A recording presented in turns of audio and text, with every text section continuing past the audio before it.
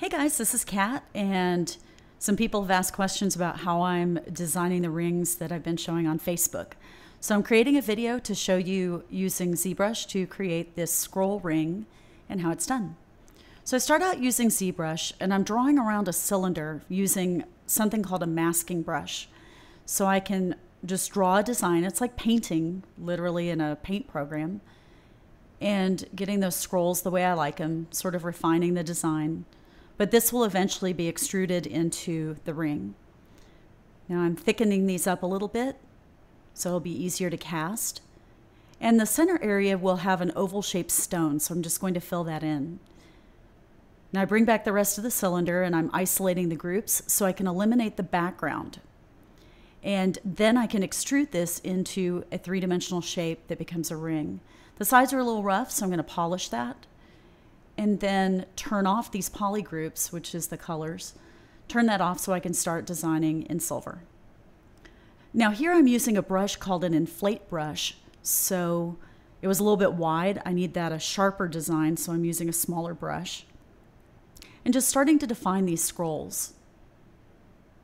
So making them thicker. If they're not tall enough on the ring, they won't stand out when the ring is printed. So it's important to have those designs actually stick out a little bit. Now I keep zooming in and out so I can see what this looks like from afar, because you're going to be wearing this as a ring that's fairly small. So they need to be able to be seen. And then I'm just doodling here, filling out those curves. I had no idea I was going to put leaves on it, so that was kind of a last-minute addition. And I'm just making this stand out. I'm going over my lines so they stand out a little bit more. And they look kind of lumpy, but that's okay because we'll fix that in one of the next steps. We'll also smooth out like the insides of those holes and such. They're a little sharp, so we'll be fixing that here shortly as well. Now I'm using something called a pinch tool that makes these peaks, I guess, of the lines a little bit sharper. And that just means when I cast that, those will be finer lines. It'll be a little bit more delicate design. If I left them thicker like those leaves are right now, those would be wider. They would represent as a little bit wider or fatter line. Now I'm seeing some irregularities that are over with the shape of the curves. So I'm going to use another tool called a move tool to come back in here and gently shape those so they have a nice graceful curve. So that's why I didn't care what they look like in the beginning. I can even pull that leaf out so it's a little more leaf-like. Now I'm switching to another brush called a clay fill brush, and that fills in low areas and makes them a little bit smoother and more refined.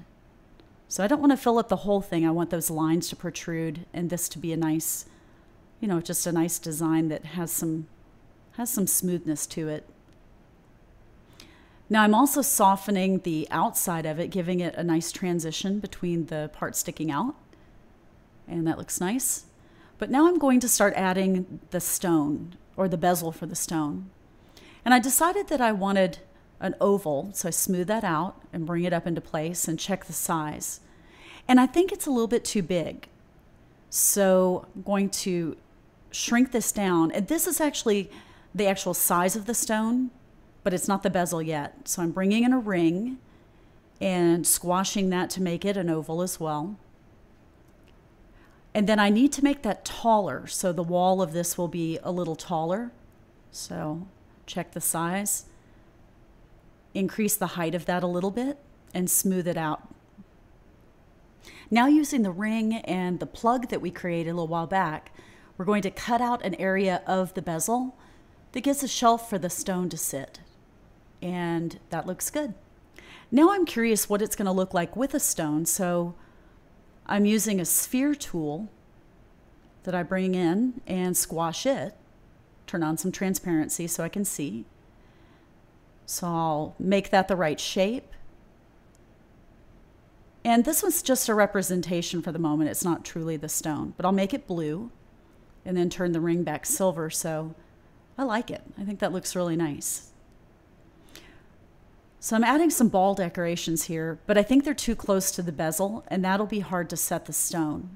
So I'm pulling out a little shelf and adding a sphere. So I'm using an insert sphere tool, and I like that. A little more delicate, and I think it goes well. It should cast well. Now I feel like the sides are missing something. So this is where I start playing around with it. I'm going to hide the back so I can't make any changes to it. And I'm playing around with these indentations, but I think that once it's cast, those will be in a low area and it'll lose the effect. So those really need to stick out. I try a few more times. It's not quite a love connection. So now I'm going to make them raised. So as I use that inflate tool again and check it from afar, there's a scroll. And I'm liking that there's a design around the stone. So I go back and add that, and I think that actually looks pretty good. So I'm thickening those up a bit and then using that pinch tool to tighten those lines and make them more delicate. And I like it. I think that's a nice look.